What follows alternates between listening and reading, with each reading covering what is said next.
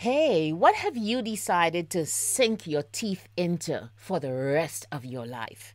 Have you decided? I'm Lisa Dublin, and these are the Basement Chronicles. This is episode number 58. I borrowed the phrase sink your teeth into from Jordan Rayner's book, Master of One, in which he says that when we figure out our purpose and decide to focus exclusively on it, well, we become particularly effective in this world. I tend to agree because it took me a long time to figure out what my one thing was. But what about you? What is the career path that you were made for? Not just the job that you fell into when you were young and bewildered. Of course, when we think of people being born to do what they do, we think of the greats, MJ, Serena Williams, Michael Phelps, Beyonce, Oprah Winfrey, Eric Thomas, the people whose names become almost synonymous with their talent.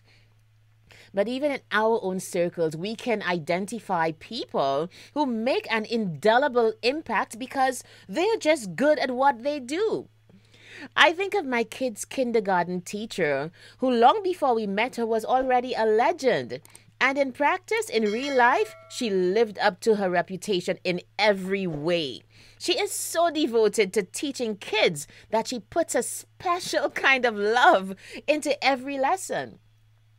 Are you one of those people?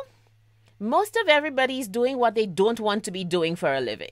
Now, that is tragic but not surprising because we're all just trying to get by. But what if it were possible to even think the dangerous thought that you could live in purpose for the rest of your life, no matter how old you are right now? It's a dangerous thought because it can actually happen. And today, I dare you to think it. If you are interested in finding out a bit more about your one thing, I would encourage you to read a couple books that have really clarified the topic for me. As I mentioned, Jordan Rayner's book, Master of One, Gary Keller's The One Thing, and another book I have just recently discovered, Range by David Epstein. I think we owe it to ourselves to live in purpose. I think we owe it to ourselves to spend the majority of our lives loving the work we do, which means we need to find what we love to do.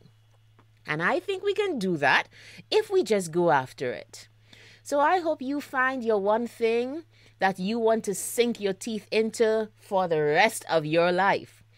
So if you know what you're supposed to be doing, but have trouble settling down to do the work, perhaps my latest digital course will help you.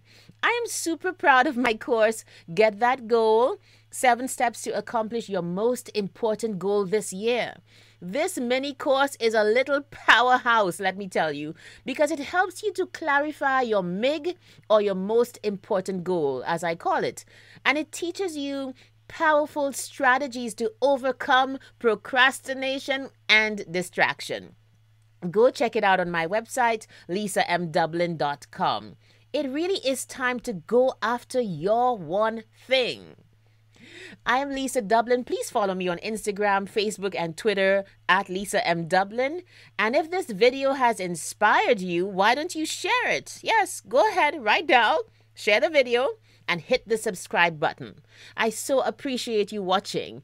Thank you so much for watching, and see you next time on Basement Chronicles.